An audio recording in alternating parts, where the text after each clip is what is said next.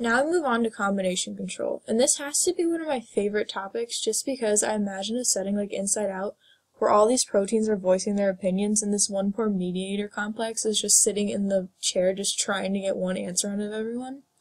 I've included this picture because this is kind of what I imagine it looking like, where every single protein is a person at their computer firing in their own signals. So combination control is a group of regulator proteins that work together to control one single gene. Remember, this is multiple proteins controlling one gene. All of the regulatory proteins are assessing their environment and stating their opinion, either yes, transcribe, or no, don't transcribe.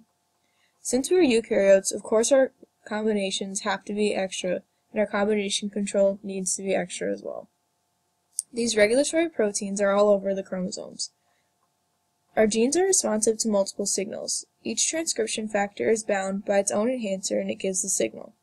Each transcription factor carries out a yes-no signal.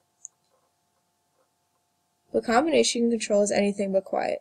Now with all these transcription factors together, they all want to say, someone needs to make a final decision. And this is when the mediator complex comes in.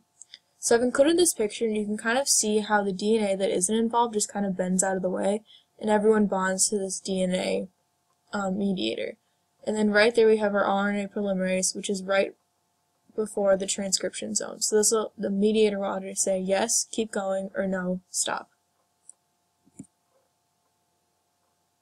Here we have our mediator.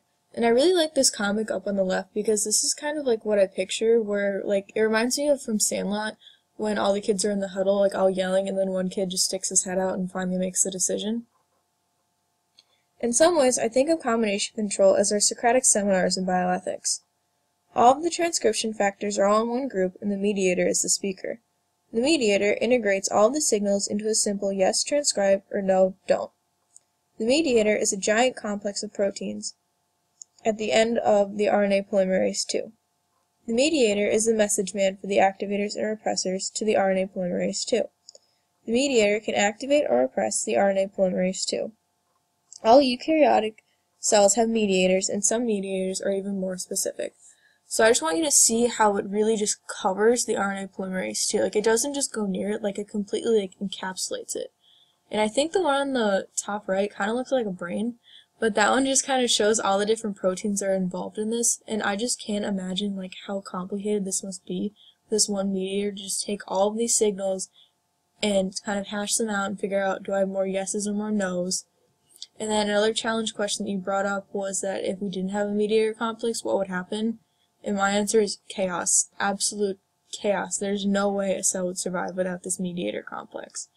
And this example doesn't even have that many cell-specific transcription regulators. I can imagine that there's way more usually on these mediator complexes, and I'm just thinking of how long the chromosome is and how much is involved.